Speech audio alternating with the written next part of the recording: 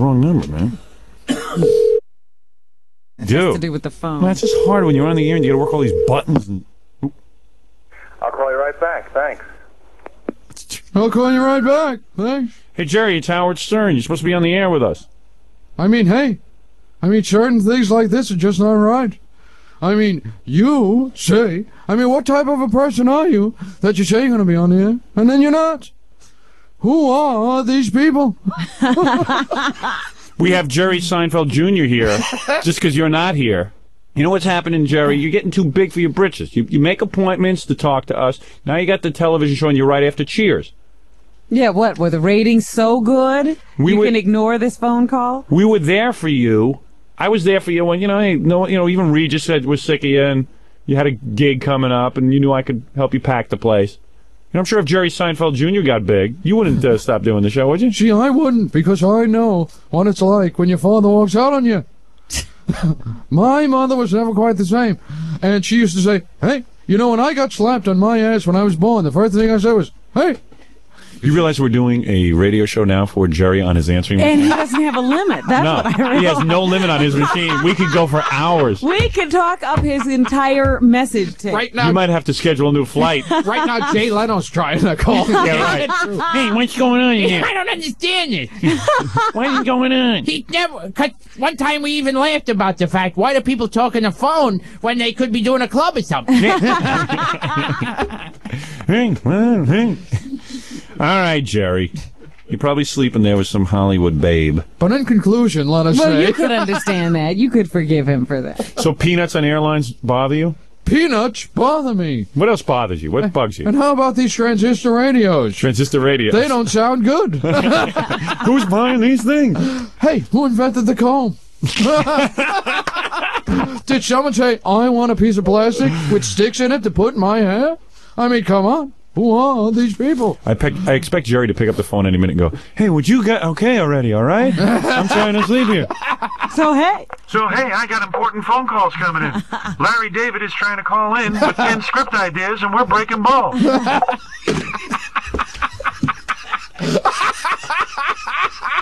All right, Jerry. You missed your window of opportunity. Wait a second. I don't like the idea that you're saying I sleep.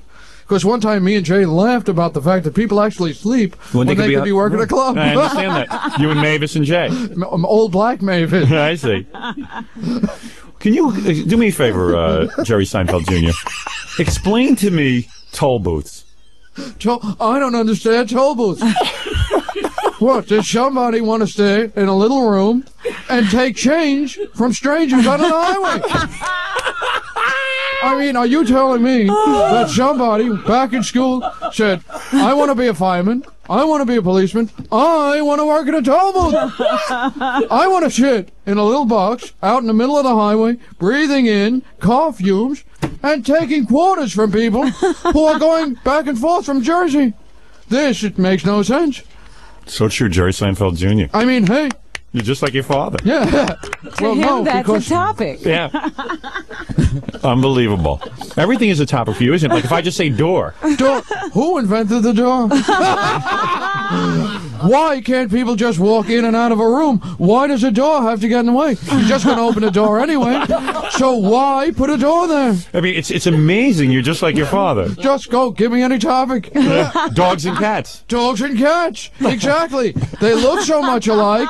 Why don't they make the same animal? Why do you gotta have one dog and one cat? You just make one animal. That's a combination of the two of them. I see. Just give me another topic. All right. Okay, radio. Radio. Now look, who invented the radio? Yeah. When you have TV sets, you can look at the person and hear him. That's right. Here you're hearing him and say, I don't know what this person looks like. This person might not even be a head. Wow, you are amazing. Yes, you really are amazing.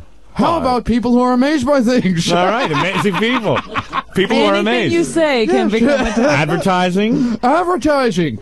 hey, sometimes they advertise products and are not telling the truth about them. Right.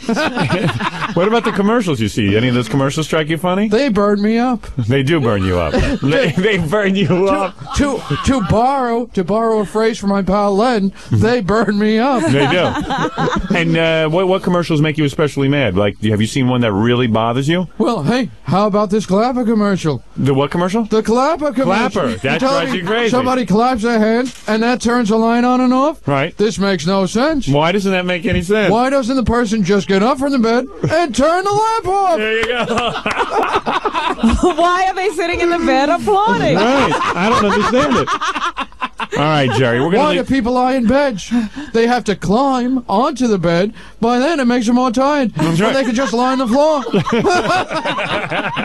It's amazing how everything. You have such a comic genius mind that any. Who are these geniuses? And you know what? And you know what's great about you? Some people have to strain for an idea. You just take anything. Do me a favor. Yes. Explain rugs. Rugs. I don't understand rugs. You could stand on a flat surface and stand perfectly normal, but you're on a rug and you're moving around on it. And it gets dirty. Now you can clean a floor with a mop. Right. You can't clean a rug with a mop. Right. So a rug there's no purpose for a rug. And then you got to buy a vacuum once you have a rug. Right. So I think that the vacuum people got together and said, let's make rugs. Right. I see what you're saying. You think it's a conspiracy? I think they had a bunch of vacuums, and they said, no one's going to use this on their floor when they could use a broom. All right, quickly now. Donahue. Donahue. What kind of guy is this Donahue? Joan Rivers. Joan Rivers. Hey, is she short and skinny or what? Cotton Candy. Cotton Candy. Now, it's not hard, it's not soft. Right, okay, very good. All right, Jerry Seinfeld Jr. following in his father's footsteps. All right, Jerry, thanks for being a part of the fun. Please. And once you get an answering machine that has a beep at the end of it. Man, we're still on his answering machine. Yeah, we're still on his answering machine. Oh, my goodness. I wish we could recall this phone call. Send some money home to Mom. What about those sex phones? How about these sex phones? I don't want to have sex with a phone. Right. Let me get my There you phone go. all dirty. Very good, Jerry Seinfeld Jr. So, Jerry, if we can have you, we have Jerry Seinfeld Jr. Yeah, we're going to have one of you on. What about these people who have sons? It's hard to hang up unless you have, like, the beep. Right, when they cut you off, it's okay. How about these answering services that have the beep on them? Yeah. Is that annoying or what? Up on people. You know, those comedy clubs have to burn you up with all those names. Giggles they and burn Bitch. me up. Yeah. Giggles and Bitch. Ha ha, hee hee. Right. Now, doesn't it burn you up when you go to a club and people are eating while you're doing your act? This really bothers me because I hear crunching sounds in the audience.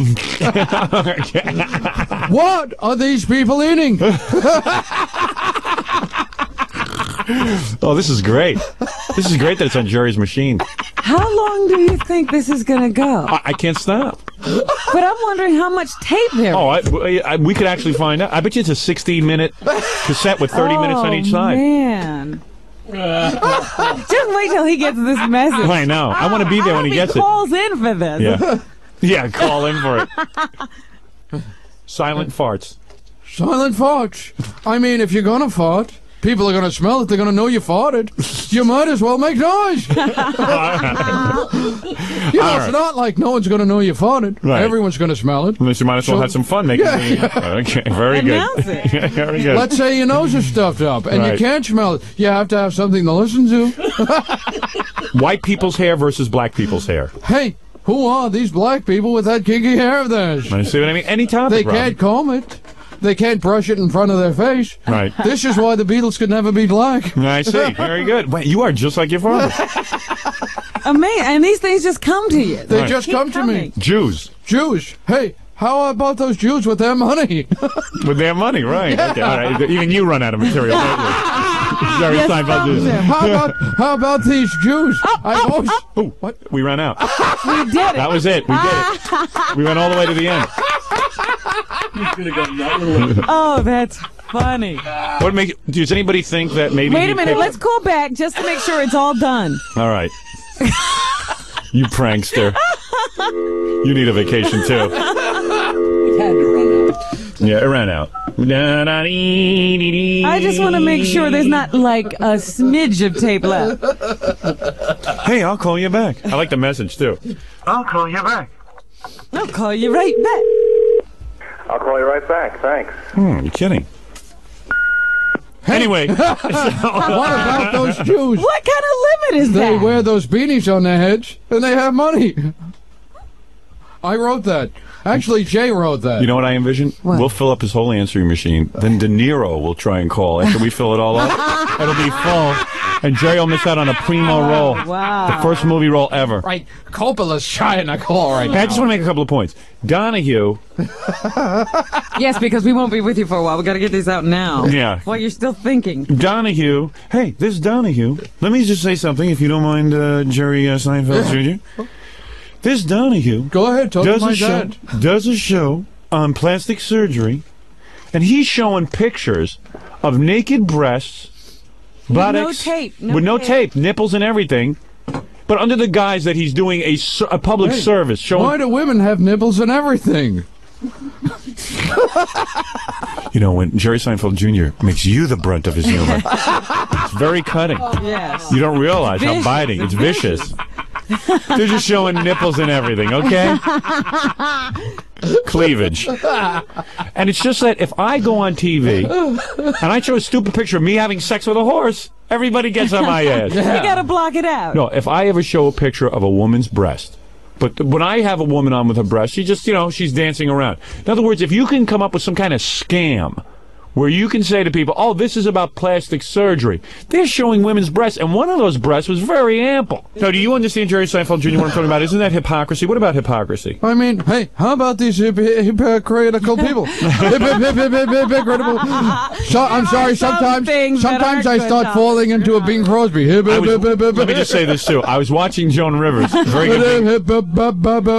And we're still on Jerry's machine, by the way. I want him to know this. I've never heard of a 20-minute limit on an answering machine. Yeah, I think he picked up and made it, because you can do that. If you pick up your answering machine, it'll go beep, and then you hang it up. Oh, you think so? Yeah.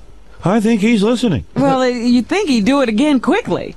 Oh, my goodness. Oh, I'm sorry. I'm sorry very much. See, I think that's Jerry very Seinfeld rude. Jr. How could you do that in front of a famous comedian? I can't believe I belched. Yes. And why do people belch? What, you mean they wanted a fart, but they didn't have the energy?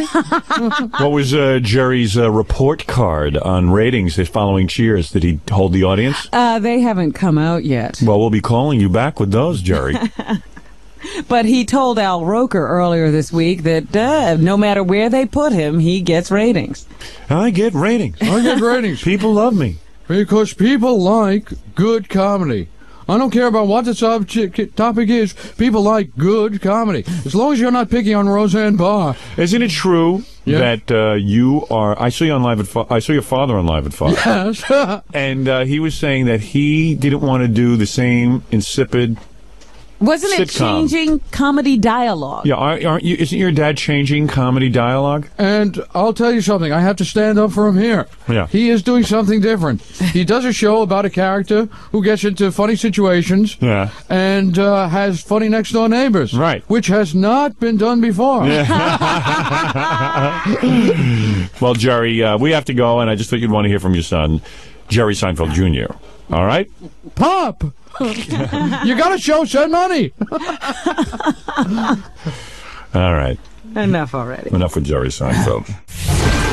Howard 100 News presents a bonus track to Howard Stern's All Request Labor Day weekend.